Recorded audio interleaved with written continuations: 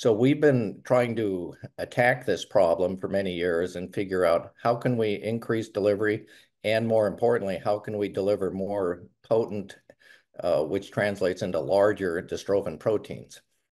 Our ultimate goal is to completely eliminate the disease.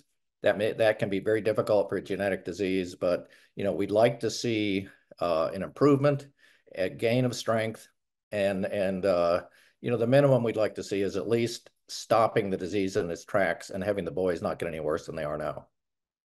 It's like ordering a king-size bed that won't fit through your front door.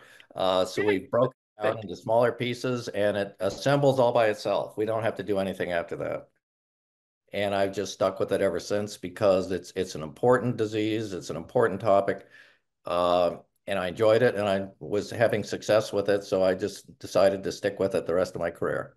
More importantly, my interaction with MDA, which has been going on for years, has allowed me to meet a tremendous number of families and patients, and every time I talk to a family or a kid with Duchenne, it just inspires me to work that much harder.